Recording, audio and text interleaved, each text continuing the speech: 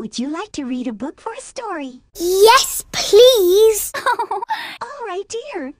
Let's begin. The story is called Why the Moon is in the Sky. One sunny day, a spider named Nancy had 6 sons, each named for the one thing that son could do best. One son was called Sea Trouble, because he could see trouble a mile away. He was a wonderful telescope. One son was called Stone Thrower, because he liked to throw stones. He was throwing things to smithereens.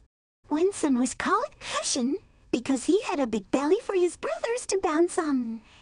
They were lots of fun. One son was called River Drinker, because he liked to drink water from the river. He was so thirsty. And the 6th son was called the Fish Catcher, because he liked to catch fish whenever he was hungry.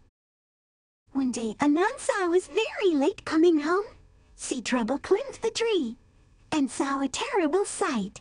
Oh no, he shouted, Father has fallen into the river and has been swallowed by a big fish. Hurry, be quick, follow me, cried Road Builder. He made a road for the sons to climb down the river bank. When they got there, the River Drinker, drinking the river dray.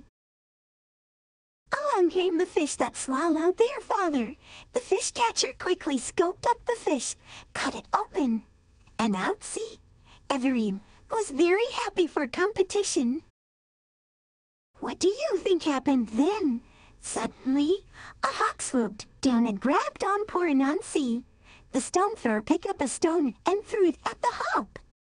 The stone went bang, and he right on the target. And down from the sky tumbled Anansi into the volleyball. But luckily Anansi had nothing to fear. The cushion was there to save the day. Finally, Nancy was very grateful to have such helpful sons. And the next night he came upon the perfect vacuum gift, a beautiful glowing ball for them to share for competition. But the ball was so wonderful, each of the sons wanted it for himself. The kept sons arguing. So Nancy decided to give the glowing ball back to Mimi the Sky God, who brought the glowing ball with him back up to the sky, where it became a moon that shines down upon us to this very day. And they all lived happily ever after at Moon, thinker than ever before.